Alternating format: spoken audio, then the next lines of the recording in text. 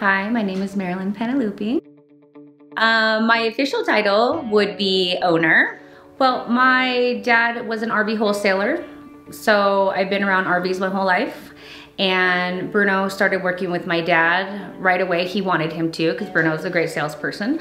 And so he started working with RVs, and then we moved up here and he was managing some RV stores. I can't say that this was our dream. We weren't like, let's open an RV repair shop. But at the same time, it's something that we know a lot about. It's something that we've been around forever. For Bruno now it's 15 years. For me, it's my whole life.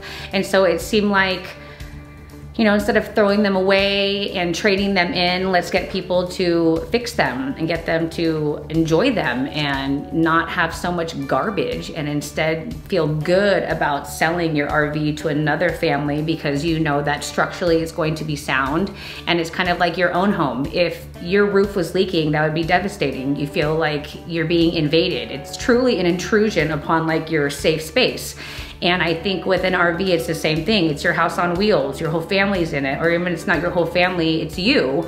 And when you have a leak and you think about mold and you think about moisture, it's not a good feeling. And so the fact that we can prevent that forever for the rest of, you know, their RV's lifespan, it's just something that we wanted to do because it's such a cool opportunity for us to fix them. Most people just aren't even able to fix it, or they don't want to fix it. And with the products that we use, it was hard to say no when you see this amazing product and you see what it can do. And even though not everyone uses that product, a lot of people use a typical rubber roof, we can still stand by our work knowing that we know what we're doing and knowing that we have the knowledge and the experience to get the job done.